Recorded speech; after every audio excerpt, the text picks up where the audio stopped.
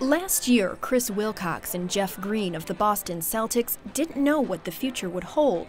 Green was recovering from open heart surgery, and Wilcox was next. Heart surgery, to me, it was like, oh man, like life-death situation, Everything went through my mind, my career, family, life, everything I've been through. Both players had bulging aortic aneurysms. The artery that carries blood to the body was enlarged at the root, right where it connects to the heart. Both of them had very fragile aortas, particularly Jeff. Jeff's aorta was really paper thin, and it could have blown at any time. Aortic aneurysms can be life-threatening. They're often caused by abnormal heart valves, high blood pressure, or inherited disorders. But in this case, it was something else that both players share. Well, I wonder about the water in Boston. No, this is something that occurs in tall people.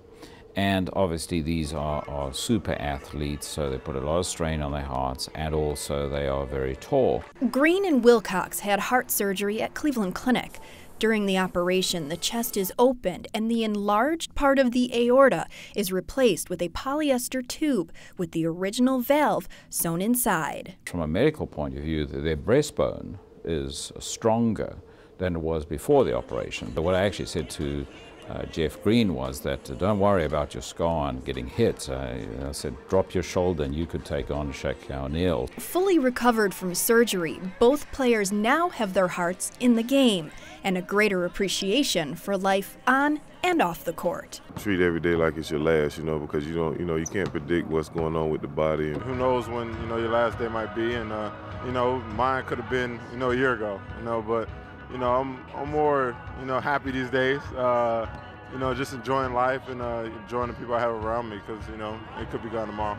At Cleveland Clinic, I'm Erica Foreman.